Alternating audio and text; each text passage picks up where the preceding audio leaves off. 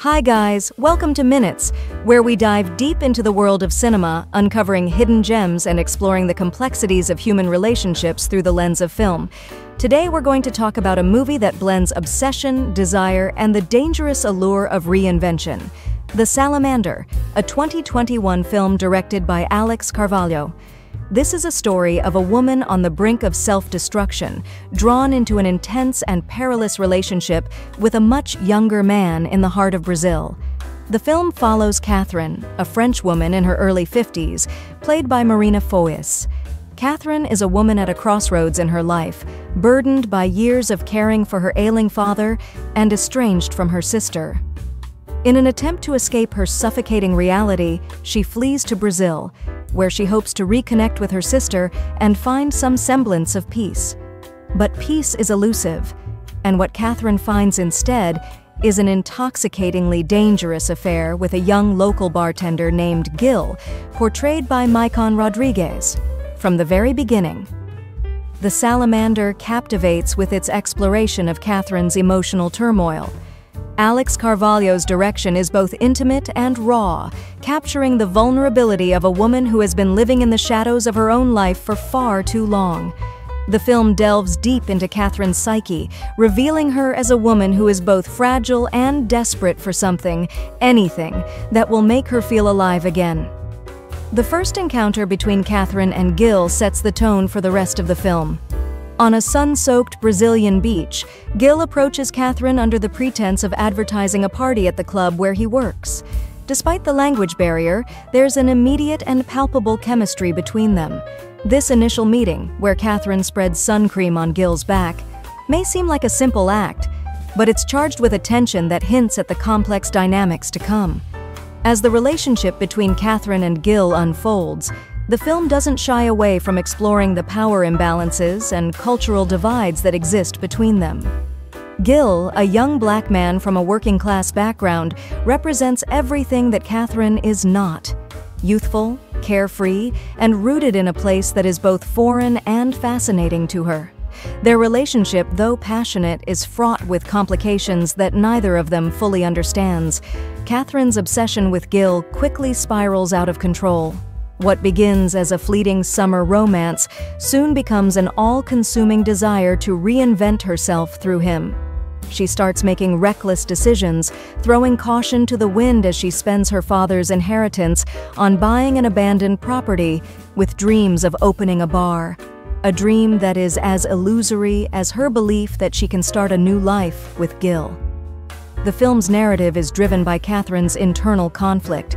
She is torn between the desire to escape her past and the harsh reality of her present situation. Her relationship with Gil is both her salvation and her downfall, a paradox that The Salamander explores with nuance and depth. Catherine's journey is one of self-destruction, as she abandons the life she once knew in pursuit of a fantasy that ultimately leads to her undoing.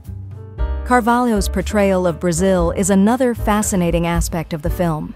The country is depicted through Catherine's eyes, a European perspective that is at times stereotypical and shallow.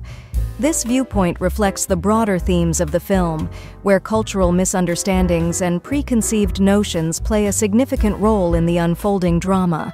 The exoticization of Brazil, coupled with the sexualization of black bodies, adds a layer of critique to the narrative, though it is not without its flaws.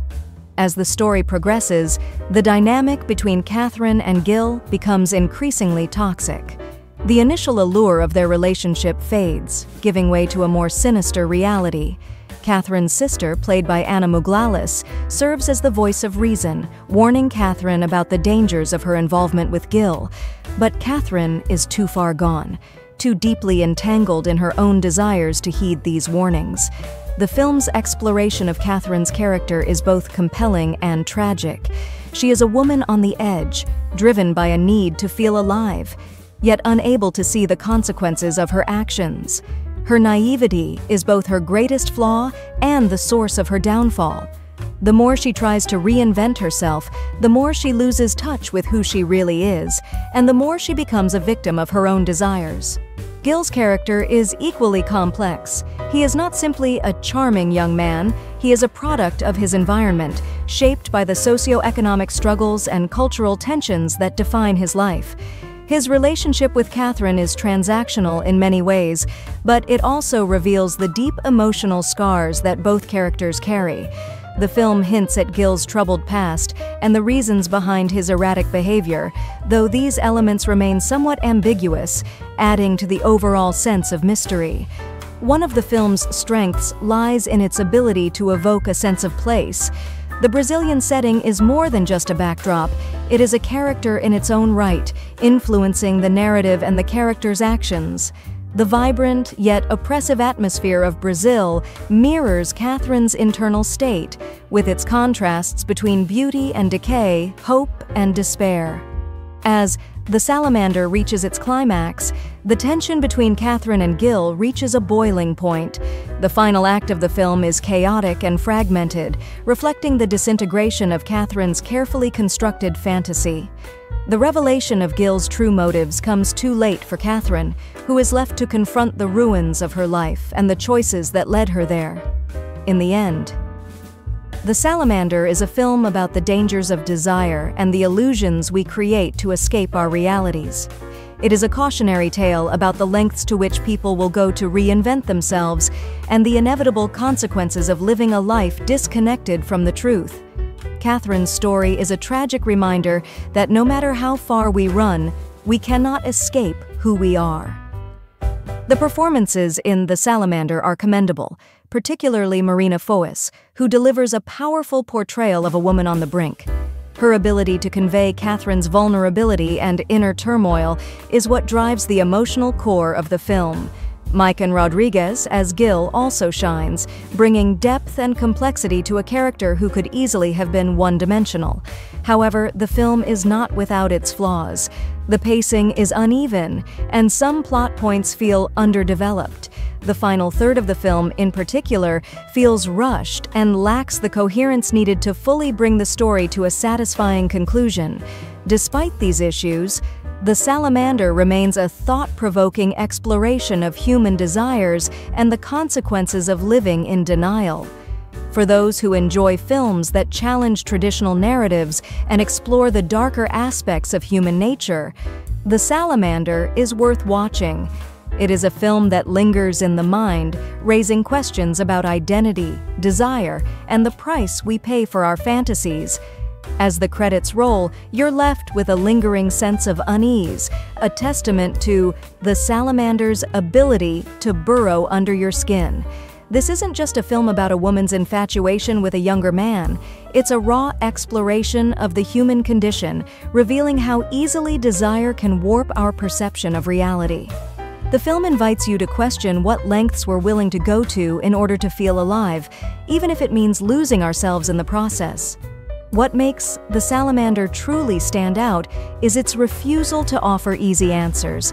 Every character is deeply flawed, their motives murky, their actions questionable. But it's in this moral ambiguity that the film finds its strength, compelling us to confront the uncomfortable truths about the choices we make when we're driven by desperation and longing. This is a movie that doesn't just tell a story, it holds up a mirror to our own fears and desires. Visually, the film is a feast for the eyes, with the vibrant colors of Brazil serving as a stark contrast to the bleakness of Catherine's inner world. The cinematography captures the tension between the beauty of the landscape and the turmoil within, making every frame a study in contradiction. It's a masterclass in how setting can be used to enhance the emotional depth of a narrative, adding layers of meaning to an already complex story. The Salamander also offers a subtle critique of the power dynamics at play in relationships with significant age differences. Catherine's initial allure towards Gil is driven by a desire to reclaim her youth, but as the story unfolds, it becomes clear that this power is illusory. The film deftly explores how such relationships can blur the lines between empowerment and exploitation, leaving both parties grappling with the consequences of their actions. Ultimately, The Salamander is a haunting tale of obsession and loss that will resonate with anyone who has ever been caught in the grip of unfulfilled desire. It's a reminder that the pursuit of something new and exciting can sometimes lead us down a path of self-destruction.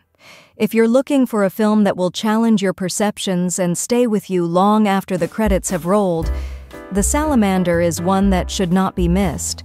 As we wrap up this review, we encourage you to explore The Salamander and form your own opinions about this complex and intriguing film. It's a story that resonates with the complexities of life, relationships, and the pursuit of happiness in all the wrong places. Thank you for watching Minutes. If you enjoyed this review, please like, share, and subscribe for more movie recommendations. And don't forget to check out our other videos for more deep dives into the world of cinema. Stay tuned for our next exploration of hidden gems and cinematic wonders.